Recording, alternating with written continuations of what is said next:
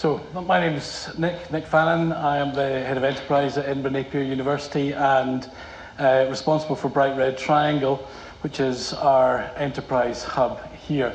I'm going to talk to you about a very specific programme called Start for Future, but first of all, I'll just explain a little bit about what Bright Red Triangle is. We are part of the Research, Innovation and Enterprise Department. We sit in the knowledge exchange side of things along with Fiona and her team and Matt with the CPD and consultancy side of things. And this is the Bright Red Triangle team. I'll introduce you to them. They're all in the room. Do you want to give a wave, BRTers? There we go. I think I might need to update Wendy's picture there at the top because she's got considerably less hair this year. We are a department that sort of works with students as well as academics. We work with our graduate community as well, and we provide entrepreneurial support services. We have a co-working space at our Bainfield site, which is open, free hot desk space for any student, graduate or member of staff who's setting up and running a business. And it's interestingly open to all graduates without time limit. I think we're unique, certainly in Scotland, in offering that service. So you could be gone 20 years and still come back and get access to the support that we offer. We provide advice, coaching, training, and access to networks and opportunities for all aspiring entrepreneurs. Your QR code will take you to our web pages, and you'll find out a little bit more about what it is that we offer. It's essentially, as I said, that startup support, the training, and there's a piece about encouraging a more entrepreneurial culture right across the university. That's something that we're really trying to do. And I think the thing is, come and talk to us about the opportunities. It's not just about what happens in the university, it's our access to all the ecosystems and networks out there, and we can help people to access the things that they need, whether it's expertise within our entrepreneurship team, whether it's technical expertise across the university, or it's just meeting the right people, the right funders, whatever it might be. So that's what BRT offers. But I wanted to specifically talk about Start for Future, which is an international open incubation program that we are a co-founder and partner in, along with, it's now closer to 30 universities around the world that are participating in this.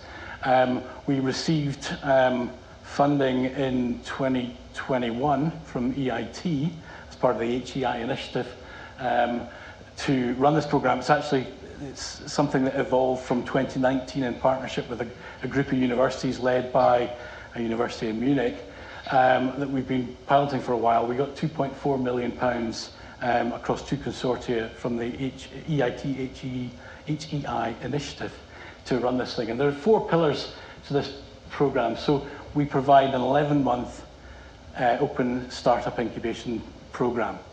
And I'll explain a little bit about that, what that does. But what we're effectively doing is sharing the resources of all the partner universities and the startups, the startup teams, the entrepreneurs that come through this then have the opportunity to access the incubation services at any one of the partner universities.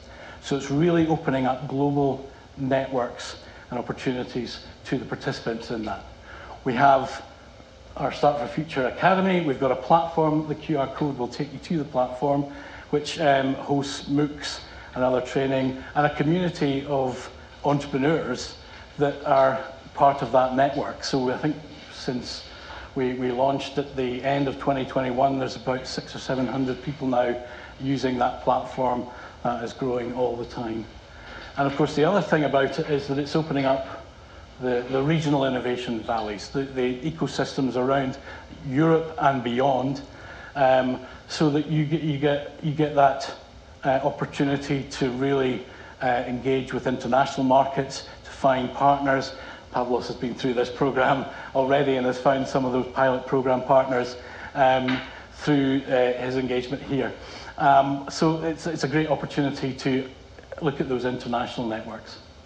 Here's just an example of 20 of the partners involved, and there's a lot of European institutions in here from Germany and Portugal, Bulgaria to Vienna. Ireland's in there too, but also we've got King's College in Nepal, we've got Ryerson in Toronto, or they're now called Toronto Metropolitan University, La Trobe in Australia, we've got partners in California and sort of other locations around the world in India and so on. So it's a real global network and it's a really interesting thing. The way that the program works is there's 3 phases. So it starts phase 1 in universities, and this is where academics here, if you're interested in providing an entrepreneurship opportunity to your students, we accept entrepreneurial student teams who are developing ideas as solutions to, we work with a number of themes, I'll talk about those in a second, but the students have the opportunity to join the program, get a bit of extracurricular entrepreneurial coaching and some feedback from some of these international networks and to develop their ideas. So that's a great way to drop entrepreneurial training into your academic programs. Phase 2, and this is where Pavlos joined, is where we open up to the startups in our networks. So startups can join and they go through a 10-week pre-incubation program to really developing their ideas. Each startup is assigned a business coach, a technical expert from industry, and we also actually accept individual applications from students, or what we call talents, people that are interested in becoming entrepreneurs or in joining a startup. And so they get a personal development coach, they get to pitch their themselves to the startups, and there's the opportunity for the startup to augment their team with new people that are driven to join a startup. So all that happens in phase 2, and at the end of that you're pitching to go into phase 3, which is where you get to join the incubation programs at any one of the universities around the world. We do individual incubation in different locations, but we will also co-incubate with other partners, so we will work maybe 2 or even 3 universities incubating a business together. It allows you to access other international ecosystems, to perhaps get feedback. And the other thing is we're able to introduce our corporate collaborators at the university to this network of startups. It means that we've got a bunch of startups with potential solutions. We've got these businesses that are looking for, we have problems that need to be solved. This is an opportunity for us to connect those things up. So there are huge opportunities through the running of this program. We operate 2 cycles per year, and actually we're just, the deadline for people to join phase 2, the match and start, is the 20th of January. So if you're interested in taking part in that, getting involved, talk to us, we can help you to look at the application process.